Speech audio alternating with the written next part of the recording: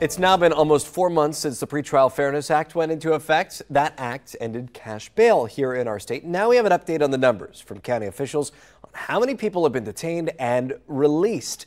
Our Julia Rosier has more on the data here in our state.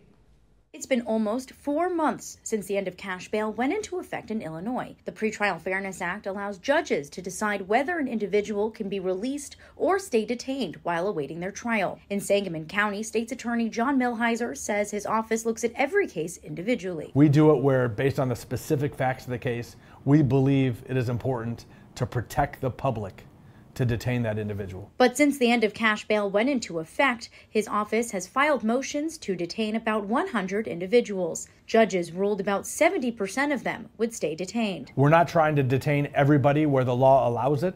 We're looking at every case individually and specifically with the facts in that particular case. And in the jail, Sheriff Jack Campbell says the jail is housing less inmates than in 2022. Whenever we can single cell the inmates and when there's less inmates down there to feed and to provide medical care for, then we actually save some money there too. The jail is averaging 100 less inmates per day, making the average about 220 inmates. In 2022, the jail was averaging 323 inmates each day. We have to sit back and still watch and keep track of our crime stats and watch and see what trend is happening, and then try to track the individuals that are released to see if they are truly responsible for some of these crimes.